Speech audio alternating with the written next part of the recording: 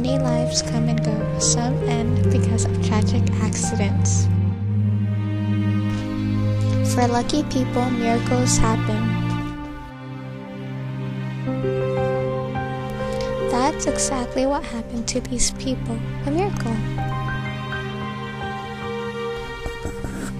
There were 33 Chilean miners that had been trapped in a mine when the top had collapsed.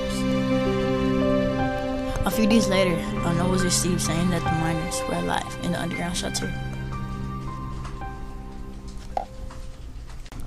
All 33 Chilean miners were stuck, cramped, in a hot, filthy, disgusting underground room.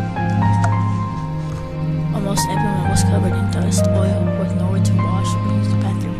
Can you imagine holding it for months? The miners would send videos and messages to their family members letting them know that they're okay. After all the crying and waiting, they were finally able to get the miners out safely. Family and friends gathered around to see their loved ones.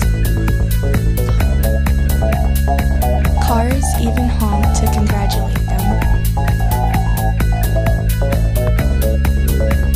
This was possible, the most heart-touching miracles.